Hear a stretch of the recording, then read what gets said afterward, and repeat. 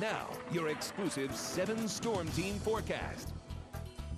Yeah, welcome back, everybody. Our sleep tight weather view takes us to the massive flooding that has been going on back in Texas there. This is the city of Houston, the area around Houston, and they have had nonstop big-time problems in that area. Some crazy pictures coming out of the Houston area, and I know I've been talking about a very active pattern that we've been in the central part of the country here the last few days. Well, that's really where it's all kind of the heart of that activity is. This storms forming over and over and over again in the same exact areas. And yeah, they've had nothing but problems out there with all that moisture, and they've just had storms just constantly over the same areas. And well, that's what you've gotten there, unfortunately.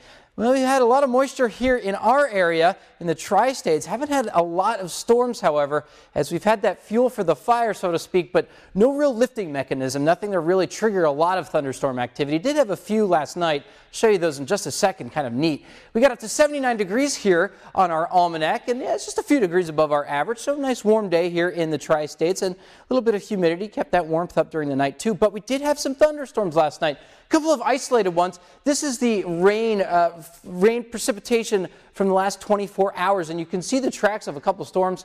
I heard a few rumbles of thunder late last night. One went just south of Quincy here, and another one just went south of Hannibal and went just parallel, just a little north of Parallel Hill or here of I-72. Actually put down about 2 inches of rain just north of Pittsfield in that small area there. So if you're traveling on I-72 late last night, you might have gotten a good downpour out of that. I saw lightning too, but that's what happens when you have a lot of moisture in the air. You have a tendency to, those thunderstorms just kind of pop up sometimes out of nowhere.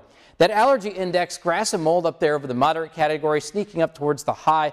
The trees, yeah, around the moderate category as well, and the weeds even in there making an appearance. So everything going with the allergies, unfortunately, across the tri-states. The sun is out, though, and that's a silver lining for the allergy sufferers. 78 degrees, nice warm temperature, a little bit of a breeze from the north at 8 miles per hour. It's a fantastic day to get outside, of course, after our newscast. And currently across the tri-states, yeah, lots of sunshine, a little bit of clouds here in Jacksonville at 79 degrees. Everybody in the upper 70s to low 80s in the satellite and radar. Yeah, you can't see anything here because of that sun and the blue skies. Got to zoom out to really see anything. Here's that storm system that gave us the chances for rain yesterday. That's off to the east.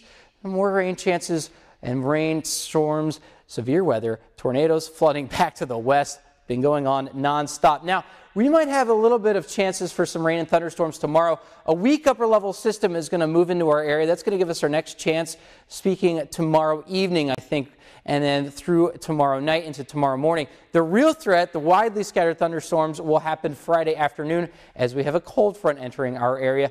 That's going to lift all that moisture up. That's going to turn into thunderstorms, and I think everybody is going to see some thunderstorms around tomorrow, or Friday, I should say. Tonight's lows, yeah, we'll get them down to the low 60s, much like today. The highs tomorrow, well, much like today also, getting up into the low 80s here. The clouds will be increasing through the evening tomorrow, and definitely those chances for rain and thunderstorms will ramp up as that cold front comes closer, in addition with that upper level system, weak upper level system. But tomorrow evening we could see some showers and thunderstorms, and Friday I think most all of us will see some rain and some thunderstorms. Cold front clears us out after that, though.